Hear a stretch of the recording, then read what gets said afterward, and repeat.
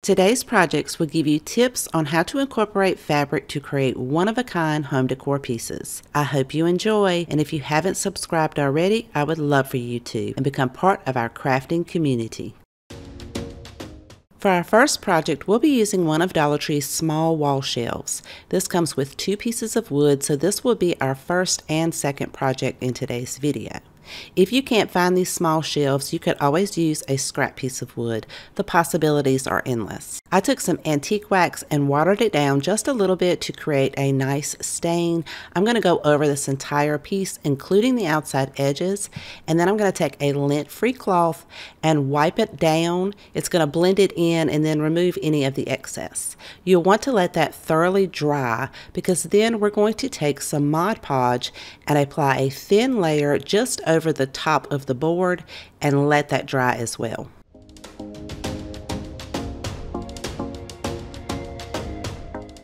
Dollar Tree carries fabric in a variety of different colors and patterns. If you cannot find these rolls in the Crafter's Square section, make sure to check out the Plus section. They usually have seasonal bundles. I'm going to measure the distance between all of the holes on the board so that I can cut my fabric down to size. I do want it to cover up those holes.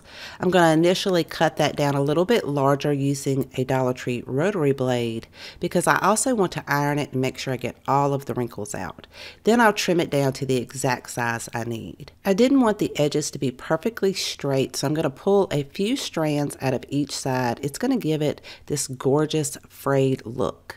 Now that we have allowed our Mod Podge to dry, we can adhere our fabric to our wood piece using a small iron and going over it just enough to reactivate that Mod Podge. It's going to heat up and seal our fabric directly to the wood. I wanted to see if we would be able to use some of Dollar Tree's rub-on transfers and transfer this over to the fabric.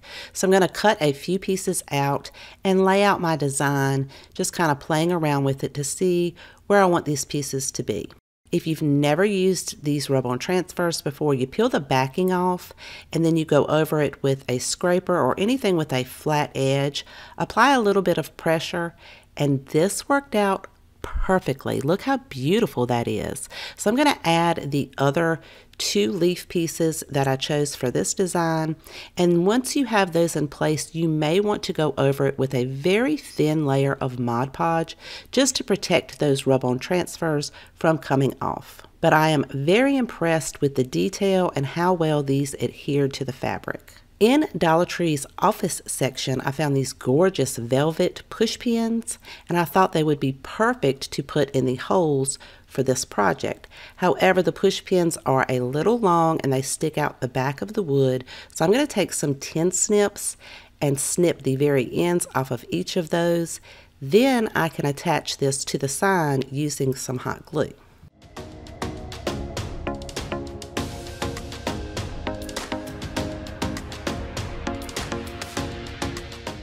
You could create a hanger on the back to hang it up or use some command strips. I want mine to sit up, so I'm going to hot glue a tumbling tower piece to the back.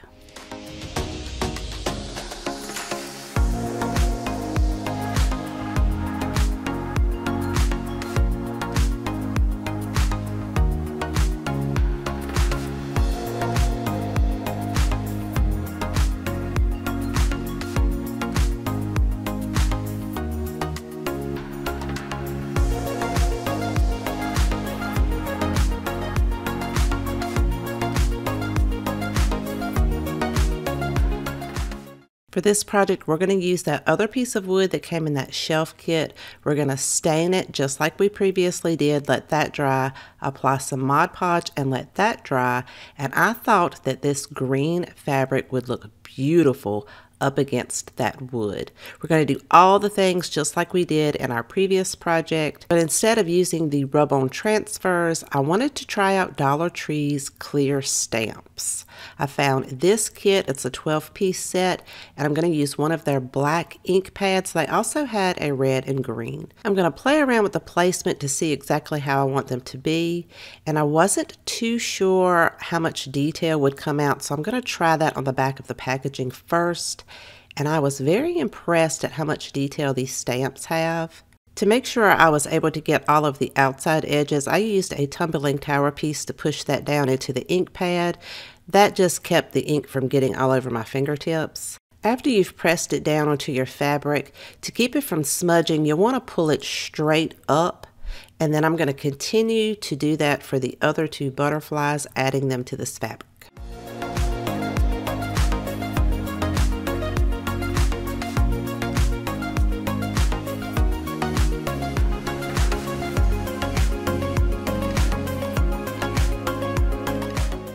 I think this is turning out so pretty. You could use the velvet push pins just like we did in our previous project, but if you can't find those, if you have some half beads, they would work just as well. I am going to use those velvet push pins after I clip all of the ends off. I'll hot glue each one of those down and add a tumbling tower piece to the back so it will stand up.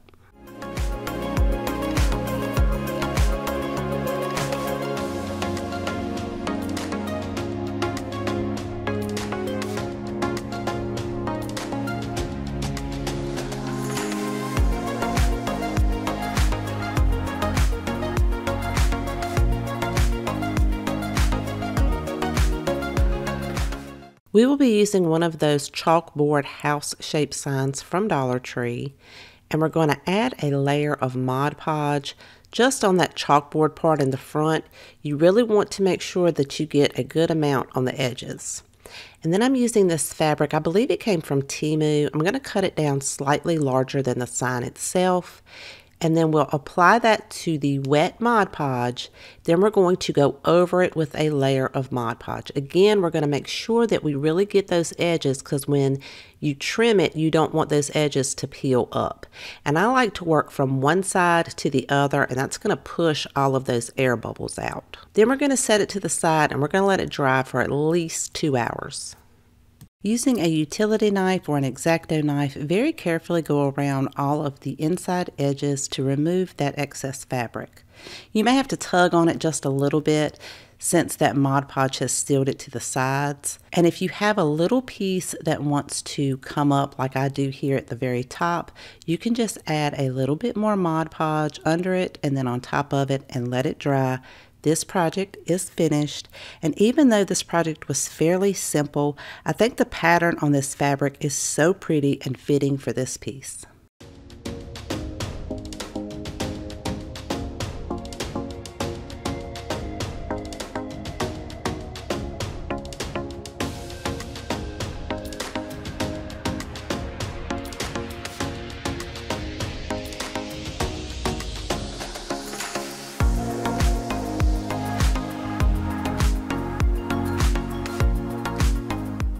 I'm using a wooden cross from Hobby Lobby, but you can find wooden crosses at Dollar Tree, Walmart, or even Family Dollar. I will be giving this one coat of white paint on all sides.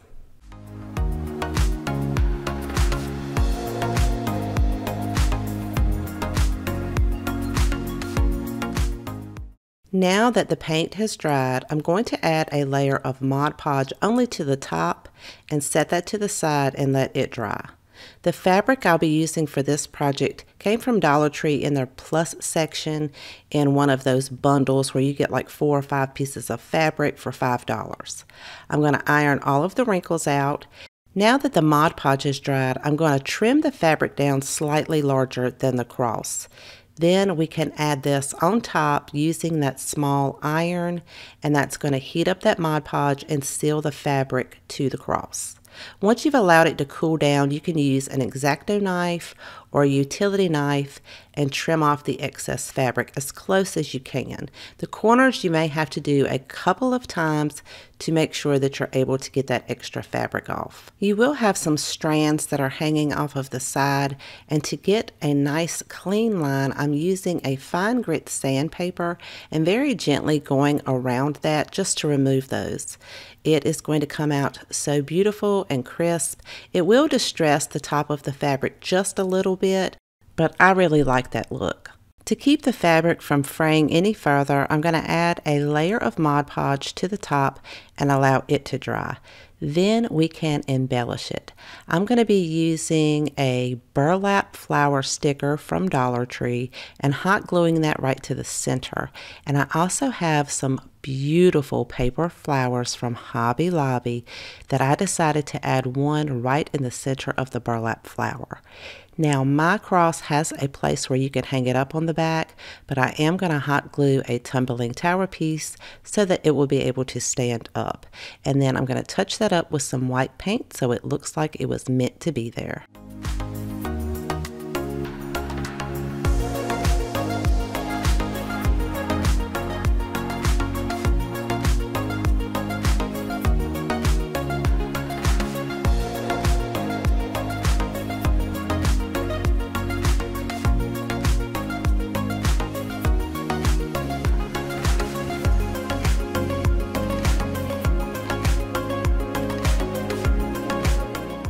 For this project, we're using one of Dollar Tree's wooden trays. This comes in their plus section.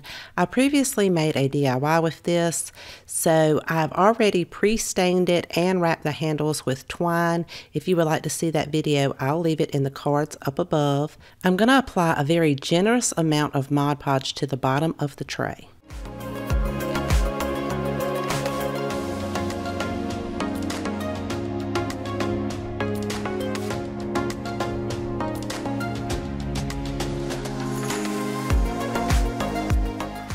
I found a beautiful placemat at Dollar General for $2.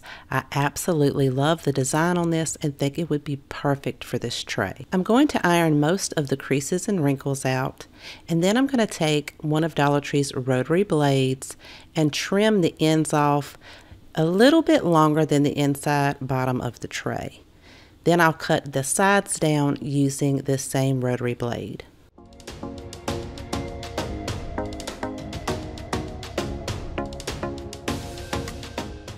The Mod Podge is not completely dry, and that's okay. We're going to place our placemat in the bottom, push it up to the inside edges as far as you can, and then taking that mini iron, go over this to seal that Mod Podge.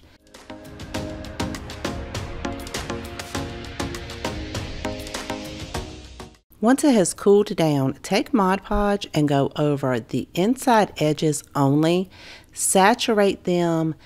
And don't worry if you get any wrinkles, we'll work that out later, but you definitely want to make sure that this Mod Podge has dried before we go to our next step.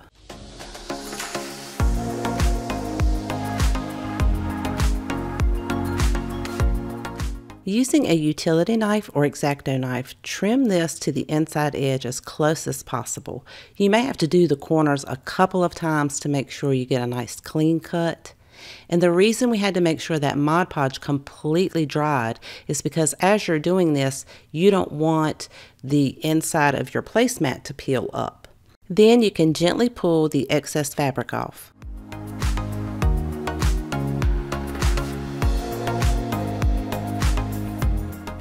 I'm using my mini vacuum to remove any of the loose fibers before we seal this piece in. We'll be sealing it with a layer of Mod Podge over the entire top part of the placemat. This is going to allow me to easily wipe this off.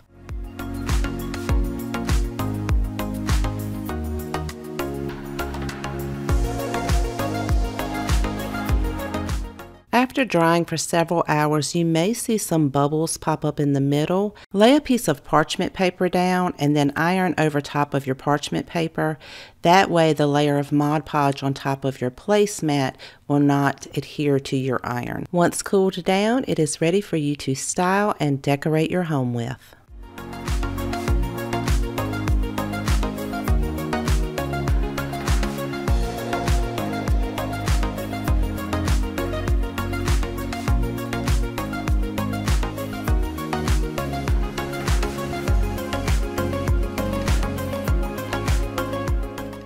I hope you enjoyed today's video and found tons of inspiration, and if you have a favorite, let me know in the comment section down below. Did you know that we have a Facebook and Instagram page? We would love for you to follow us over there too. If you would like to see more fabric hacks, I recommend watching this video next. Thank you so much for spending time with me today. Please take care, and I will see you guys next time.